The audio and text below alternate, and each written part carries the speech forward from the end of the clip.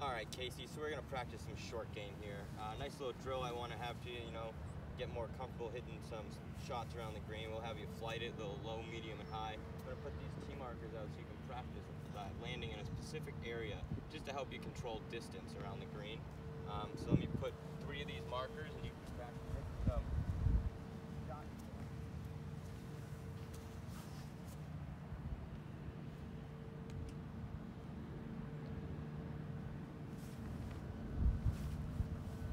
And as you can see around the greens, you can pitch, you can hit different shots. The closer you want to land it to the flag, the higher in the air, so the more spin it will have and the less it will roll out. So let me see you hit a nice high one, landing in between the 2 tees, just to work on distance control here.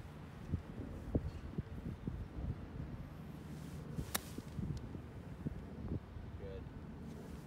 Now let's see, we'll hit one a little lower and we'll land it closer to the first tee to have more roll on it, so only carry about 1/3 of the way there and run out the other 2/3. Alright, happens, a little wet, got a little rain.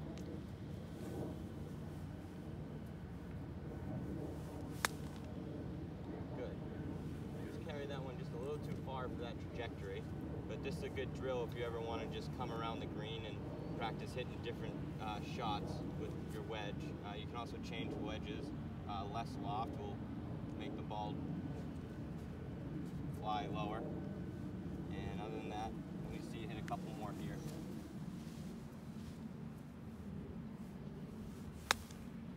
That's really good. Alright, and you can keep practice this. I would try and practice this 2 to 3 times a week for maybe 30 minutes to an hour each